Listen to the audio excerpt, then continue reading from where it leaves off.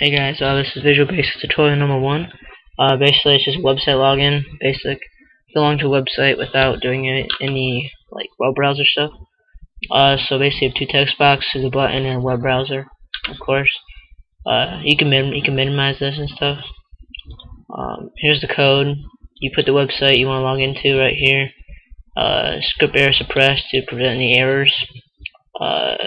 Codes in the website to log in the text box, the email, and the password, and the button that clicks.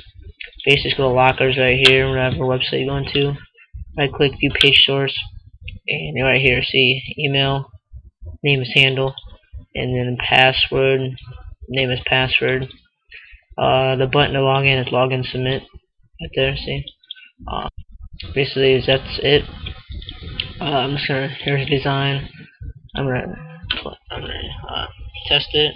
My email's been secured, so you don't know what it is.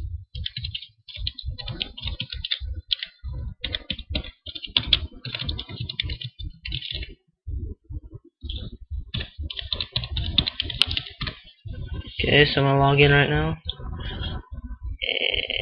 And as you can see, I just logged in. So there we go. My locker, store, shop, everything. So I just logged in, and so that works. I'll put the code in the description for free. You can download it. So yeah, signing out. Xfire.